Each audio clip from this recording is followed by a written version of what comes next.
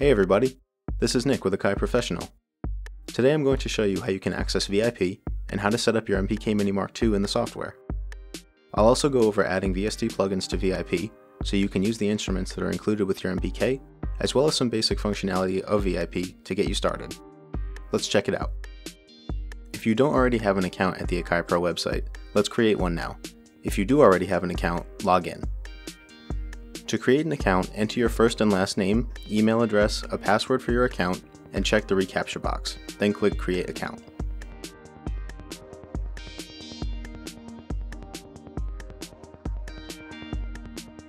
Once you're logged in, select My Account and choose Register a Product. Select the MPK you're using in the drop-down menu, enter the serial number exactly as it appears on the white barcode label, including the 21 in parentheses, select the date on which you purchased the MPK, and click Register My Product. When you've completed that, you'll be brought to a new page that shows the products you've registered to your account. Scroll down to VIP in this menu, copy the software coupon code, and click Get Your Copy Now. You'll be taken to a new website in which you can enter the coupon code and download VIP at no cost.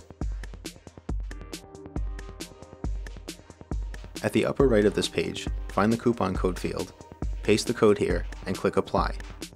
You'll see an indication that your order is now free. Click Place Your Order to proceed. A payment information window will appear. You will not need to enter any credit card information, only your name, email, billing address, and phone number. Click Place Your Order once you've finished filling out the form. The next page will provide a link so you can download VIP. We'll use this 30-digit code on the page to authorize VIP shortly, so take a second to copy it and paste it onto a notepad or sticky note document.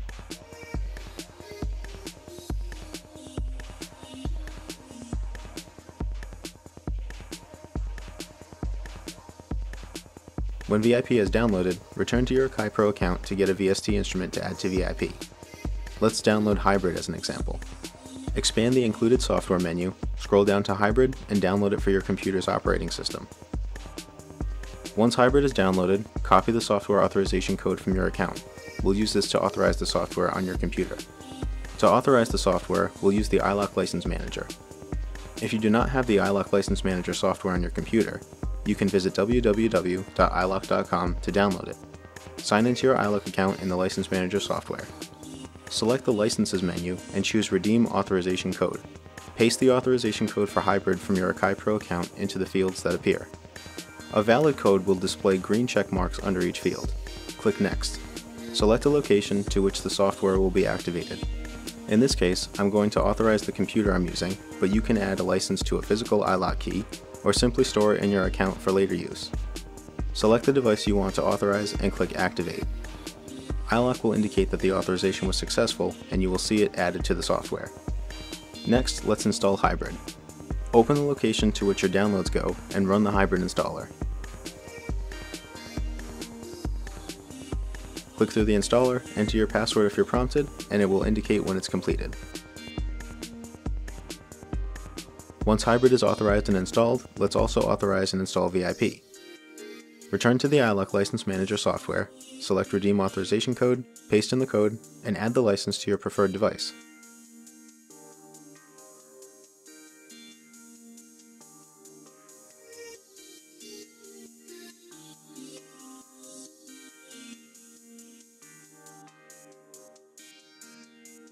When VIP is authorized, let's install it. Open the location to which your downloads go and run the VIP installer. Click through the installer and enter your password if you're prompted. The installer will indicate when the process is complete.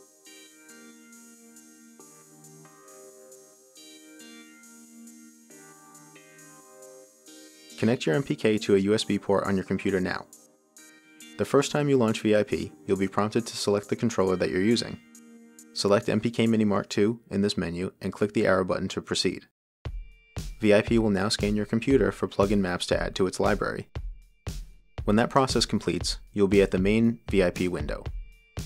It will look pretty empty at this point, but once we add instruments to it, this menu will look populated with lots of information that will make browsing plugins simple. Before we add Hybrid to VIP, let's select the MPK as a MIDI input device for VIP. Click Settings and select Audio MIDI Settings. The MPK will be available as a MIDI input device in this menu.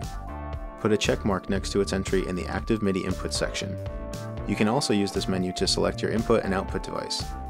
In this case, I'm using the computer's built-in I/O, but if you're using an audio interface, select its input and output here. You can open the MIDI Learn menu at the upper right to check the MIDI map that is currently selected in VIP. You can see that the MPK Mini is currently selected, but you can open the drop-down menu to select a different map from the Factory Settings category, or add your own user bank once you've made some custom assignments. For now, I'll turn MIDI Learn mode off so we can add Hybrid to VIP. From the Settings menu, select Plugin Manager. There are 2 available directories for you to assign to the Plugin Folders section. Use Plugin Folders to select the directories on your computer in which you store VST plugins. When you've chosen the directories, click Scan, and VIP will look inside those directories to add any VST plugins that are contained within. Notice that VIP found Hybrid in its maps. Maps are enabled in VIP with this button at the right, and the plugin itself is enabled for VIP with this button at the left. Click OK, and the maps will be imported into VIP.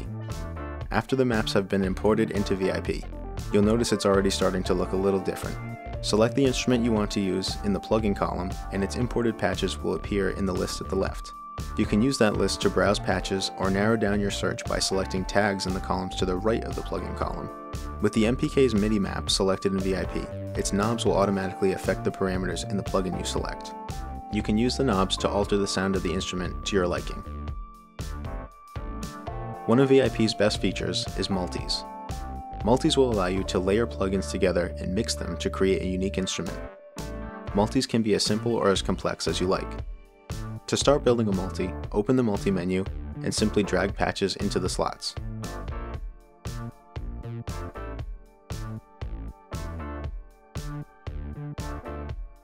You can use a maximum of 8 patches per multi. Each slot has its own bus for dialing in effect plugins that you've added to VIP. Patches can be added from any instrument that you've added to VIP. A multi does not need to exclusively use one plugin's patches. We touched upon the MIDI Learn menu briefly, but let's take a closer look at that now. Enable MIDI Learn mode with the icon at the upper right. Parameters highlighted in orange can be assigned to incoming MIDI CCs from a MIDI controller.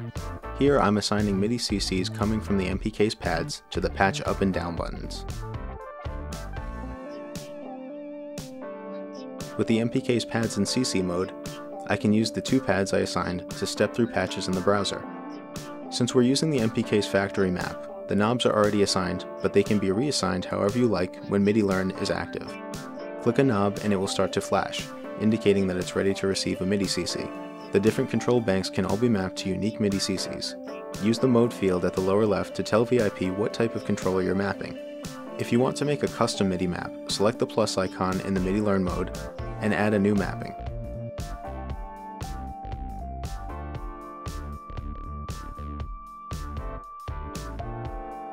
Here I'm assigning the MPK's knobs to parameters in VIP.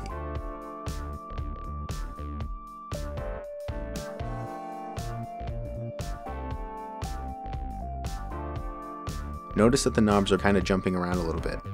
If a parameter is behaving incorrectly, be sure to specify what type of controller it is with the mode field when MIDI Learn is active so they'll behave as expected.